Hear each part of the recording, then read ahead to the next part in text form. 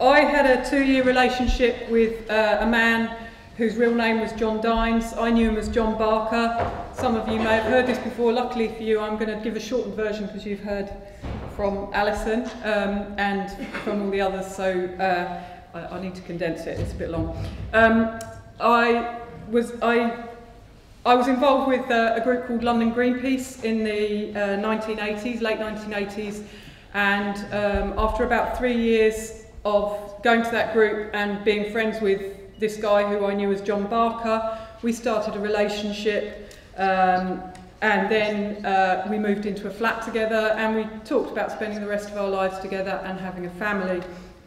I loved him deeply. He said that he loved me, and then after about 18 months of the relationship, he seemed to be going through some sort of mental breakdown, and then he disappeared. And the last I heard from him was a couple of letters which were postmarked from South Africa saying that he'd gone to try and sort his head out, and that if he managed to sort it out, he'd kind of come back, and you know, we could get back together.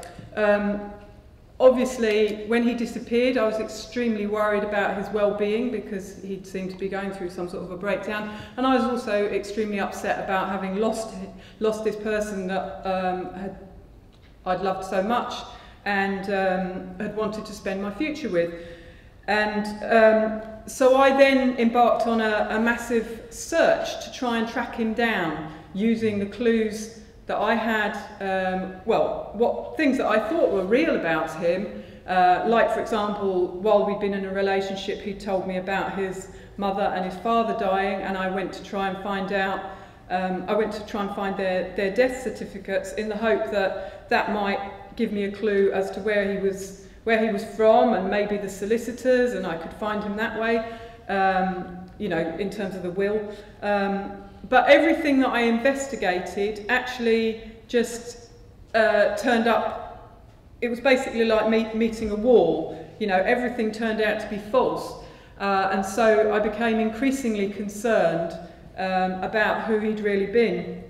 And then one day, while I was fighting the McLibel trial in the 1990s, on the way home from court, I was passing the registry of births, deaths and marriages, and just really on a kind of instinctive feeling, I decided to go in and look through the death records. And when I did that, I found out that the name that my partner had been using was actually the name of a child who died when they were 8 years old. And really, when I saw that, my world kind of really fell apart, because here was, I'd spent so much time with this person, I thought I knew him really well, and actually he didn't exist. I didn't even know his name. And if you try and think about what that does to you, basically I then started looking at everybody else around me thinking, well, how do I know that any of you are real? And it really messes with your head, as Alison has described. You know, you kind of descend into what some people call paranoia, but then people also said that we were being paranoid, thinking that we had undercover police officers in our life. So it's like, where does the paranoia start and end, and where does reality start and end? It basically left me not really knowing who to trust and being very unsure of my own judgment, because if I could be so wrong about somebody who I knew so well, how could I be sure I'd be right about anything else? I continued in my search, and eventually I found the marriage certificate.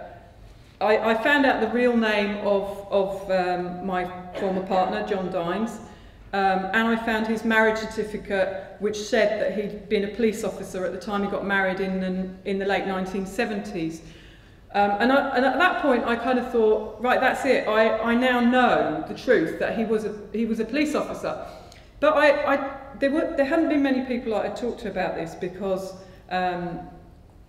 you know, obviously, if the potential was that he'd been an undercover policeman, I obviously didn't want to talk to anybody else, just in case they were also undercover police, and if they knew that I was searching for him and trying to find out the truth, they'd put barriers in my way and try and stop me finding out. So there were a very limited number of people that I talked to about this.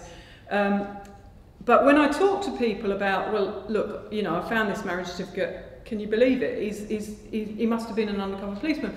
People actually said to me, including my dad, no, you're being paranoid, that wouldn't happen in this country.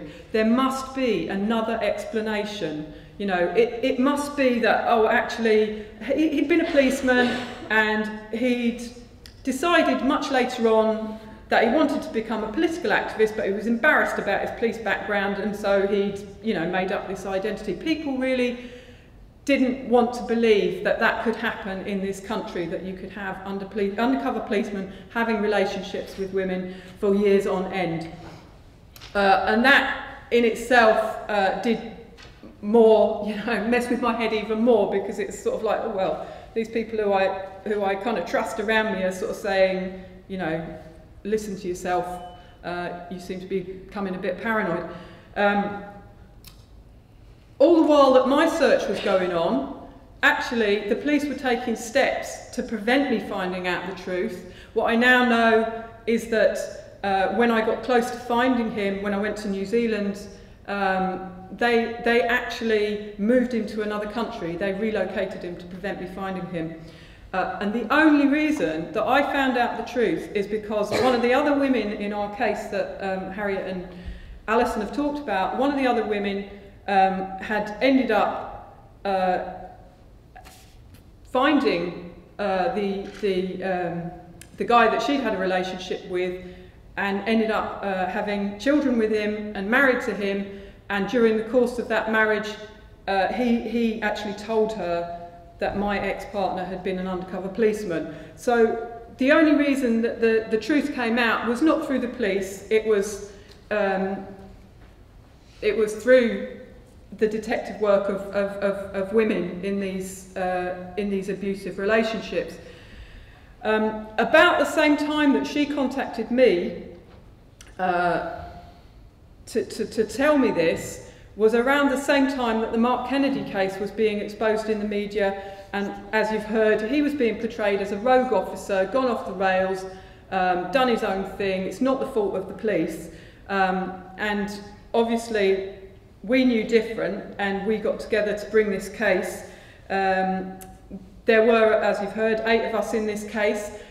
We had relationships between us with 5 different undercover officers, and those relationships spanned a period of nearly 25 years.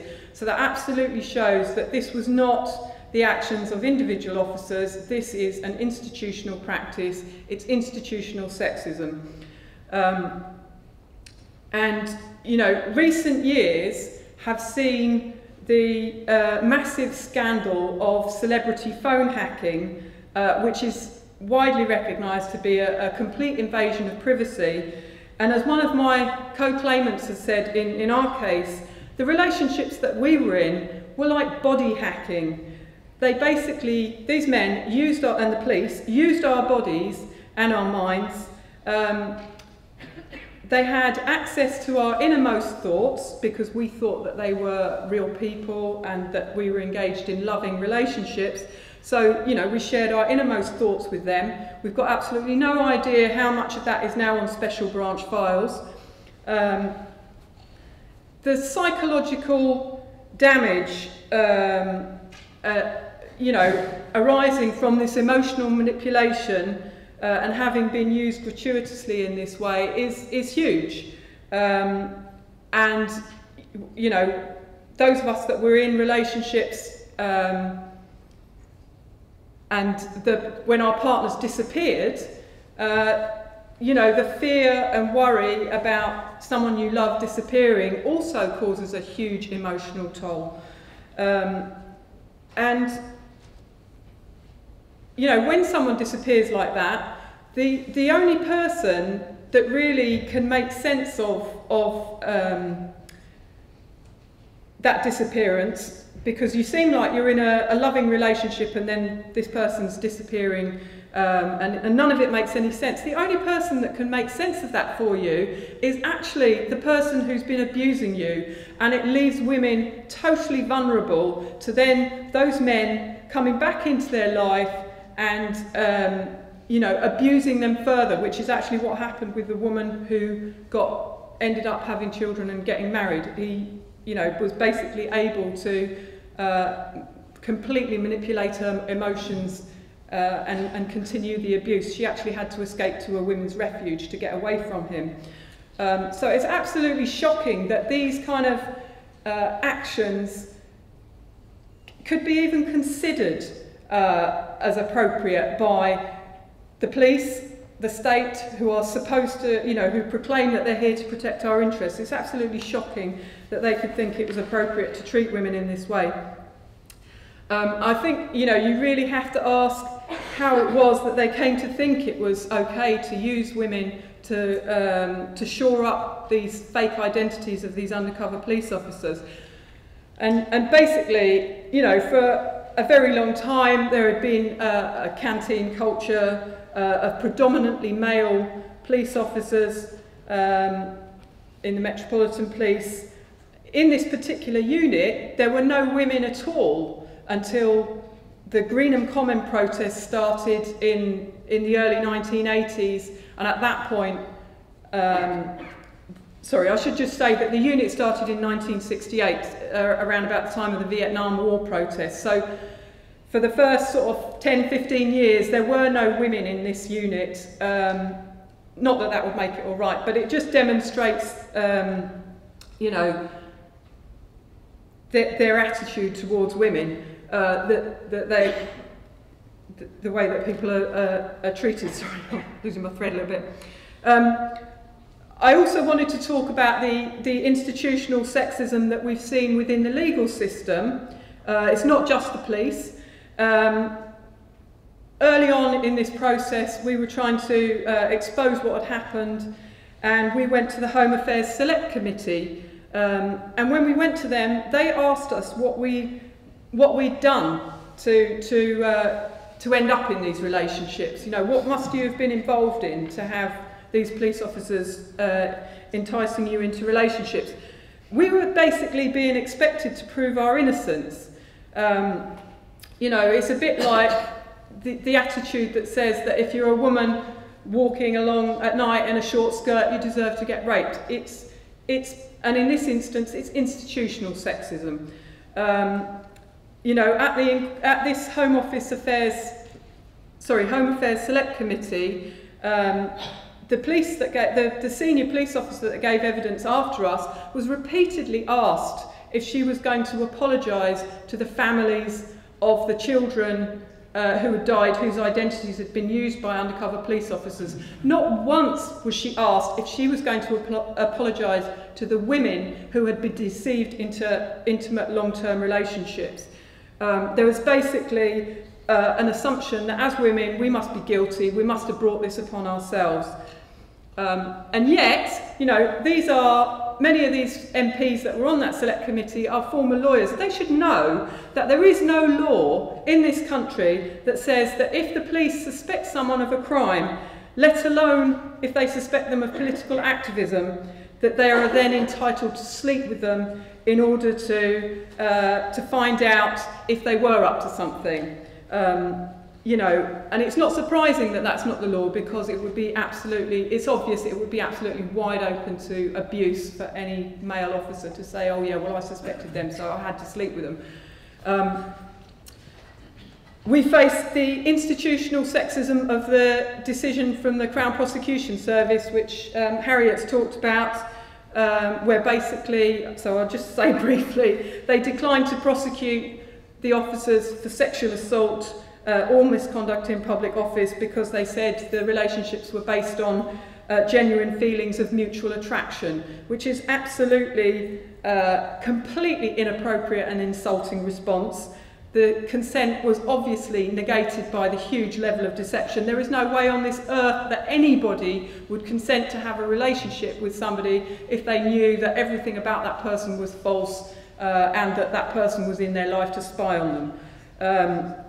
And basically what we've seen is a legal system that doesn't value women's lives, as Harriet said, you can't claim for the loss of time, you can only claim for the loss of wages. So that's another thing where obviously women are often responsible for looking after children, that counts for nothing, or they want to have they feel the relationships are important, that they want to spend time ensuring those relationships are successful. That all counts for nothing. The only thing that matters is what your wage is, what you're bringing in. They counted our lives basically as having no financial value, and as the others have mentioned, there's only a finite time for women to have children if they want to have them, so the loss of the ability of the opportunity to have children counts for nothing in the eyes of the legal system. Anyway, enough of the sexism of the legal system, even though you could really go on for quite a lot longer about that. As the others have said, we had the recent victory in November where, despite everything, the police were forced to acknowledge that these relationships were abusive, and that they were a breach of our human rights, and that they caused significant trauma. But as the others have said, we still have no answers to why this abusive behaviour was allowed to happen. We've had absolutely no disclosure. So that's where the public inquiry comes in. We want to make sure that the cover names are released, because without the release of the cover names, any other women or anyone else who was affected by this undercover policing is not able to come forward to give evidence about what happened to them, what the other undercover officers did, and so there's no way for people to, or there's no way for the wider public or the inquiry to see just the extent of this abuse. It's no good just looking at a tiny bit and saying, oh well, you know, we know about that. The reality is, you know, there were, this was going on for over 40 years with the SDS alone, and then it's continued with the National Public Order Intelligence Unit and the National Domestic Extremism Unit. And, you know, for all we know, it's ongoing. It's highly likely to be ongoing, although, you know, increasingly they are shifting to spying on us through social media. So the reality is we have to have the cover names released so that the true extent of these abuses can be seen. Because ultimately what we want to do is to make sure that these abuses never happen to anybody else again. The police have actually said that it's no longer, these relationships are no longer allowed, but they don't actually put any instructions in writing explicitly saying no, undercover police officers are not allowed relationships, and the legal framework is still the same as it was when Mark Kennedy was abusing the women that he had relationships with. In terms of the public inquiry, which is getting underway, we're having the preliminary hearings. The other key issues to emerge, and which also require the the full disclosure, the truth to come out, are the spying on the grieving families of victims of racist murders or police malpractice, simply for challenging what the police were doing and their inadequate investigations or their violence. Families have been spied on. The links with the blacklisting of trade unionists, where information from the police has been found in the offices of a private company, the Consulting Association, in their files about trade unionists and health and safety reps that were made available to construction companies in order for them to decide that they don't want to hire these people. They were prevented from getting work. There was information that could only have come from the police, information about demonstrations and actually in my case I'm on the environmental blacklist, and I know that through the McLibel case in the 1980s, it was shown through that case that there had been an exchange of information between the police and McDonald's and a private investigation firm, two private investigation firms in fact, that they were using to send private investigators into London Greenpeace. So there's a complete sharing of, well, it's an extensive sharing of information between the police and private corporations, which when we sued the police, In 2000, they actually said that they would remind all police officers that they weren't to share private information on the police national computer with private companies, and they've still been doing it through the blacklisting, through the blacklisting files through the Consulting Association. On top of that, in the inquiry, a very important issue is all the miscarriages of justice. So far, there are around 150 wrongful convictions that have been exposed just in relation to Mark Kennedy, and he's just one officer. And we now have, you know, nearly 50 years of these units. How many more miscarriages of justice are there that are currently hidden from public view, and people suffering the consequences of unjust convictions that have, you know, may affect your life in quite a serious way? Where undercover police officers have either given evidence using their false names in court or have taken part in privileged legal discussions, and then, you know, the potential for them feeding that straight back to the legal team, you know, on the opposite side. All of this needs to come out in the public inquiry. You know, basically the inquiry is a very rare opportunity to seek to ensure that all of these dirty practices which are used to undermine movements for social progress are brought out into the open, that the public becomes aware of them, and that they're stopped. If you'd said 5 years ago about all of these events, no one would have believed it. Since 2011, a huge amount of public of information has come out into the public domain, but we need to ensure that the full picture comes out. You know, in our case, the police claimed that they could neither confirm nor deny anything in relation to the officers. They basically said that this was permanent and across the board, and yet, if you look into it, they've made several statements where they have confirmed or denied things about undercover operations, including a 3-part television series that was basically a puff piece in around about 2002. 2002. I was trying to calculate how many years it was, but you know, which gave extensive detail about the movements that they were infiltrating. There were interviews with officers, they talked about the tactics they used. So, you know, the fact that they're now claiming they can't talk about any of those things, it's absolutely clear it's because they want to cover up these abuses. They don't want the full truth to come out. So we all have to make sure that the public inquiry does get to the truth, that the wider public becomes aware of these abuses. These units are a significant part of the process that prevents change from happening, and that ensures that the people that have got huge wealth and who currently hold power are propped up, you know, despite this being against the interests of the rest of us in society, the vast majority of the population. Sorry, I've got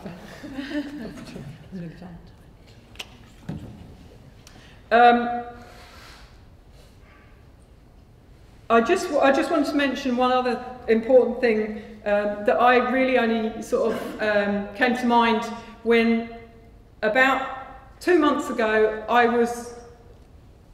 well, never mind what, I basically discovered that my former partner was about to be involved in delivering training to Indian police officers in Australia, and that training included training in left-wing extremism.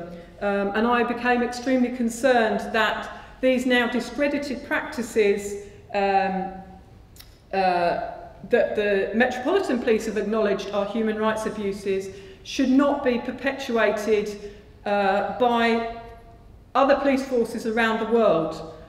So I went over to Australia to expose his past and confronted him. But I think that's actually a really important issue, because many of these undercover officers have gone on to have careers either in other police forces or educational institutions, or private sector where actually they may be in a position where they're encouraging similar kind of abuses to happen to other people. So I think that's an issue that needs to be kind of taken up and made sure doesn't happen elsewhere.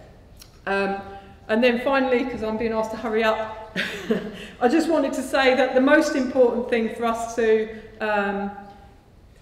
fight about is to continue to not be deterred by these undercover officers. You know, the reality is that they're in our movements trying to undermine them because they know that when we do talk to other people about the kind of change that we want to see in the world and the fact that we don't have to put up with injustice and oppression, we could create a society that is based around meeting everybody's needs and respect for each other and respect for the environment. Don't be deterred, keep on at it.